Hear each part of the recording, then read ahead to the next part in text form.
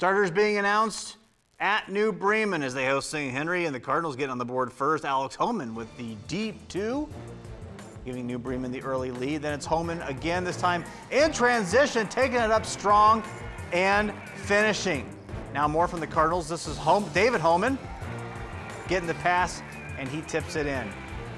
St. Henry getting their first bucket. Luke Bakey just pops up the three-pointer and knocks that one down. Now more action for New Bremen as the home team getting it going. Aaron Tiemann hitting the pull-up jumper there.